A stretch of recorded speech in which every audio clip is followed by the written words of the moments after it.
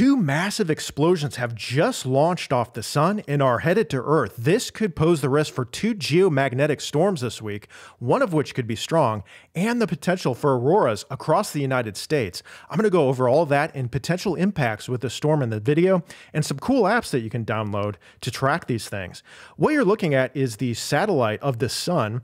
You can see the sun's rays here, and that big flash of light, that was a coronal mass ejection, essentially an explosion of plasma that came off the sun, that big shock wave that you saw right there. And here it is again, right, boom, right there. That is headed towards Earth. This is due to the sunspot right here in the center of the sun, and that's facing right at the Earth. So when you get sunspots like that facing the Earth, if they explode, a coronal mass ejection, that puts Earth under impact. So this is a computer model when this could all impact Earth. And this is the sun right here. This is Earth. This is the density of the plasma. This is the velocity of the plasma. And you can see it spikes right there, right around the 12th. This will be very tight. I mean, we're talking probably Tuesday evening, really late into early morning Wednesday, somewhere between 9 p.m. Tuesday to 6 a.m. Wednesday will be the most likely chance of this, maybe around 1 a.m. or so Wednesday being the peak. Now, notice something interesting here. So this is Earth. This is the sun. The solar flare, here's the CME, the first one. There's two of these. First one came on the 9th. The second one came on the morning of the 10th. And the second one is moving faster. Those could merge together right around the same time as they hit Earth. It'll be interesting to see what happens, all the chaos that could occur with the magnetic field when both of those occur at the same time. Otherwise, we might see two different little impulses, which could create two different displays of auroras. It'll be very interesting to see what happens, but those are going to be very close together near and just after midnight. This is the two flares on the sun. So there's been actually two of these. The first one being on the 9th, early in the morning, and the second one being on the early in the morning on the 10th. And these are X-class flares. It's rare that you'll see these flares get above the M-class category. And you can see these right at the X-class. A little bit more likely during the solar peak, which we are pretty much in. But you can see one right after the other. So quite interesting. Now, what will happen is you'll get a proton storm early on, that first initial wave. That will excite the protons in the atmosphere, and that can create communication difficulties out in space if it's strong enough. I haven't heard anything yet of that, but that'll be from the protons, that shock wave. The second wave, essentially from the CME, is that plasma. That'll hit the magnetic poles, the nitrogen and oxygen molecules in the magnetic poles, interact with it, and then it'll light up the sky so that you'll get like a chemical reaction there. And that will create the greens, reds, pinks, all that type of stuff, typically near the poles, but if it's strong enough, it'll go down to the mid-latitudes. So we already are seeing that first initial proton wave. You might see another one with that second flare, but you'll eventually see the actual CME hit, and I'll show you how to track these. So right now, we're looking at the KP index. This is an example. This is not the forecast yet. Remember the KP index name here. So this is going to be increasing, looking at our likelihoods of auroras. It ranges from 0 to 9, 0 being lower odds, 9 being higher odds. This is an example of a KP3, so a lower end odd type of storm. You can see Canada, for the most part, has a decent chance of seeing that aurora, especially central and northern parts of Canada. Very unlikely to see it in the US, but unless maybe you're near the border or so, this is the probability. So if you're in the reds or so, that's very likely. Greens, there's at least a chance. A KP5, you can see this really blows up. Canada, very good chance. And then the United States, the northern US, a decent chance. Now, you don't exactly have to be right under this. Even if you're like, 50 to 150 miles south of this, if you're looking north towards the horizon, you might see an arc on the horizon, a weak arc of aurora. So again, these aren't perfect. Auroras are hard to forecast. Even if you're south, it might be worth looking north into the aurora. But I mean, if you're right into this area in the red, you might see the aurora overhead, okay, or even south of you. So this is a KP7. You can see it really blows up parts of the northern United States and even central United States. Would see the aurora in that instance, at least a chance, with almost 100% chance in Canada. Now, last year when we made this video, or actually it was last summer, a few months ago, I mentioned that you could see the aurora in the central United States, and it happened. And in fact, the aurora was south of people that were looking in the central United States. It really moved down into the United States. So this is Tuesday or Monday night's forecast and a Tuesday morning. You can see a decent chance in central Canada, a slight chance all the way in the northern United States into southern Canada. And that red line there, they added, and that's essentially if you're looking towards the horizon, you might see that arc on the horizon. If you're under here, you might see the auroras right overhead.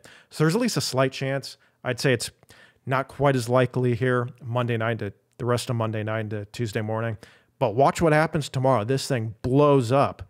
So a really good chance in Canada and a decent chance in the northern United States, and even a moderate chance here, I would say, right along this line here that extends from New York, Pennsylvania, down into the parts of the Midwest, Nebraska, Iowa, Wyoming, all the way out to even Oregon. So that little line right there, if you are near and north of that line, I would say check north for the aurora tomorrow. Again, even if you're just a little bit south, we have seen instances where when these things peak, the aurora sometimes sneaks a little bit further south. So decent chance in the northern United States, but there'll be a couple of things to watch out for, like clouds and stuff, which I'll go over here in a second here. So what we're going to look at here is the clouds here. So this is the HRR model. This is going to be, I'm going to put this right around Tuesday afternoon into the evening, right when this display could start happening. This is around 6 p.m., right after sunset. This orange line is that horizon line that I talked about. The pink line is potentially auroras overhead, or at least more likely. So we'll fast forward it here. So this is 7 p.m. and you can see the clouds. The high clouds are the bluish ones. The mid clouds are the magenta ones, and the low clouds are the gray ones. The lower clouds have the most impact on the sky. Typically, they're thicker and could be associated with precipitation, could be fog. So those are really going to torch you if you're under those clouds. Magenta kind of as well. The high clouds, sometimes they're cirrus, and sometimes they're floating way off in the distance, and they're thinner. So sometimes you can get away with cirrus. If you have multiple ones, then you're really overcast. So as you see tomorrow, southwestern United States is caked in clouds, northeastern United States as well, maybe not parts of Maine. But even if you're looking at clouds north of you, that can impact the display. So you want to look north as well, because that's where the auroras will be. But you can see the northern United States into maybe even the Rockies in southern United States, if it were to get down there. That's your best bet. So your best bet probably going to be north of this orange line and where the clouds are clear. You know, as we go towards the rest of the night, when it really starts to potentially ramp up here, we'll go towards like 1 a.m. or so. Not a lot really changes. I mean, pretty much the same areas. This area right here in the Midwest, out into the northern plains, being your best bet for auroras. Minnesota, Iowa, maybe Nebraska and Wisconsin, southwestern Wisconsin being your best bet. And again, if it gets into the central, southeastern United States, not many clouds down there as well, but really cloudy in the northeastern and southwestern parts of the United States. So that's going to be our cloud forecast. And now where can you find these KP indexes and stuff that I was talking about? One website is spaceweatherlive.com. They have some good stuff. They even have the moon. You can see the moon half right here. This is the 12th of November, and you can see that KP index reaches a 6. So when you see that thing spike, that's when you want to pay attention to the auroras. But it could, this is a little bit more detailed view. You can see that 7 mark right there, about 7.5 or so. Right around around midnight or so, that's going to be your best bet. There Wednesday morning, late Tuesday night, around a 7 or so. So there's a decent chance of auroras in the northern latitudes and mid latitudes as well. The other thing they have is the BZ index. So you'll want to pay attention to this BZ index. When this thing gets really negative, we're talking negative 10, negative 20, negative 30. That's when there's a good chance of auroras in the northern and central United States. That farther south those auroras go, that more negative BZ is you're going to see. Sometimes you get that thing negative 40 or so, and then you can see that aurora down in Oklahoma and parts of Texas even. And you can track these indexes that I'm talking about using the My Aurora Forecast and Alerts app. They have some pretty good stuff. They got the solar flare, the sun views I'm talking about, the aurora oval, the KP index, and these BZ index. When that solar flare hits, the CME hits tomorrow, you'll see a spike in these solar wind fields up. So to get really windy, the density will go up, and then that BZ index will tank. So that's when you typically will see the arrival of the storm, is you'll see a very dramatic spike in density and speeds and a dive in wind, BZ. So look out for that. And then another really cool app I use is this light pollution map.info, and this shows the light pollution in the atmosphere. Areas in the greens, blues, and grays, typically you can get away with seeing an aurora.